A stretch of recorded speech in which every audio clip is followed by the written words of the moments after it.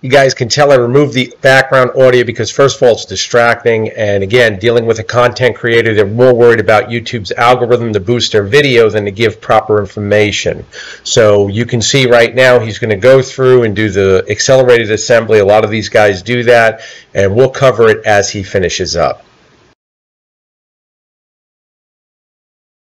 I, like many of you, find it super interesting that the HY user's manual is right there for a split second, yet following his mounting procedure into this enclosure reflects he never even read what I just showed you.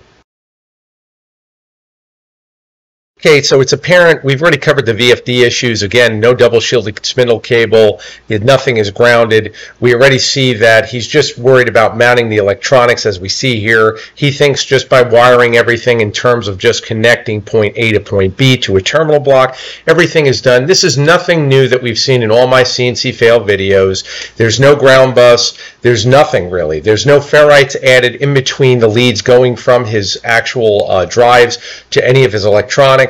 Guys, this once again is just content. It is not a correctly built controller.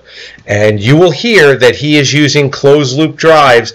It is completely irrelevant of what kind of drives he's using. This is not built correctly, nor is it built safe in terms of it being built inside of a wood enclosure, which if you guys are in the US, and I'm sure it's the same in Europe, if you have any problems with fires, your insurance company will not cover you. I'm telling you right now, proceed with caution.